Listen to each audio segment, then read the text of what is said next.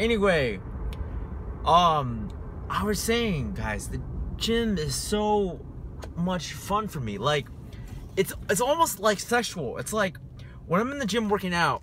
Here, that's my ADHD position. Check it out. That's my my hyperactivity, right?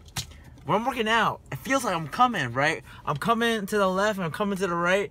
Every single set I'm coming, right? Like, yeah. See, girls think, Charlie, you're nasty. But guys are like, yeah, Charlie, we get it. They just don't want to express themselves. Every set, right? When I'm doing a lat pull down, I'm doing a chest press. I'm like banging this girl. I'm like banging her. I'm throwing up her in the air. Oh man, it just feels so good. You know, I can't really describe it. And the great thing about the gym is you don't just come once. Because when you're with a girl, you just come, it's done. But when you're in the gym, you come multiple times. You come forever. Every single rep is a new come.